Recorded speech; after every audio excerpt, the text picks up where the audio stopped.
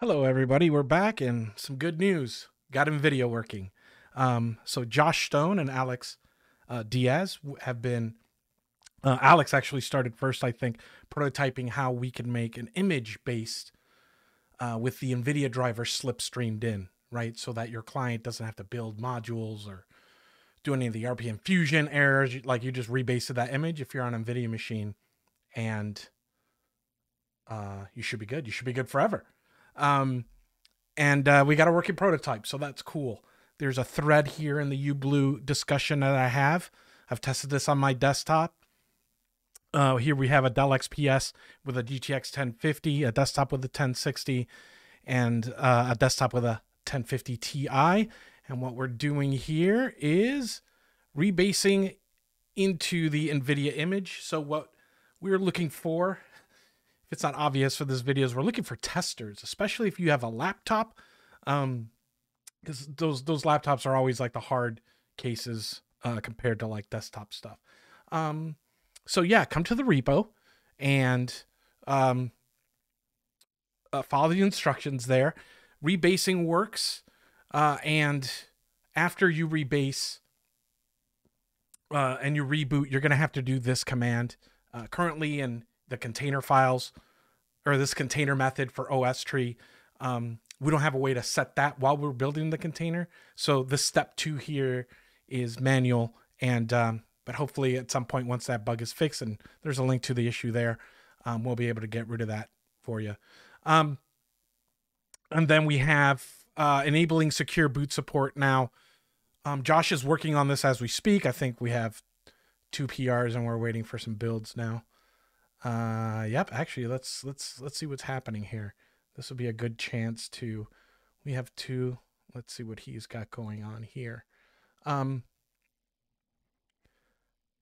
Yeah, so the idea here is if you have an Nvidia machine and you don't want to do, you want to not do Nvidia maintenance, you'll install Silverblue, rebase of this image, and then every day you'll be getting the normal Fedora updates. We're not doing any modifications to this. This is actually vanilla Fedora.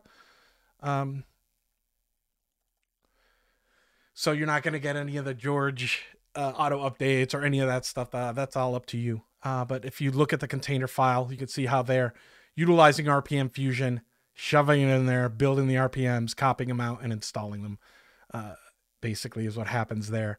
And so I have a machine with a 2080, and I installed it, and I had Nouveau, and I could tell because the resolution was all wrong and stuff like that. And I installed this, rebooted. Of course, it didn't work until you set those kernel arguments and then reboot again. And then it came up native. And in the menu, you'll get your NVIDIA control panel. Do an LS mod, you'll see the NVIDIA modules are loaded and stuff like that. So, yeah, this is a pretty big deal considering how, you know, that's 34 lines. And then, I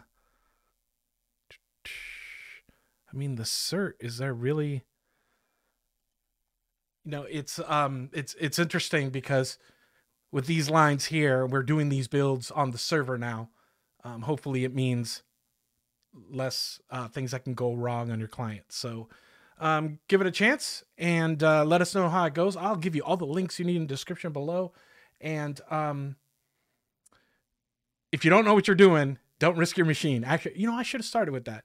If you don't know what you're doing, but you're excited and stuff like that, just please do the due diligence. Like, you know, don't be like, hey man, I had a paper due tomorrow and you broke my machine. So at a minimum, please make sure you read the Fedora Silverblue docs, especially how to pin a deployment. That's important. How to do a rollback. You kind of need to know that stuff because in this case, we're building kernel modules and stuff. And anytime anything's like an out of tree kernel module, it's like, who knows what'll happen. So, yeah, so be safe. But if you've got a machine or you know what you're doing, you want to help the cause and let us know what's happening. Or, you know, if you're decided that you're in the middle of switching to another distro or something like that, just try this for us.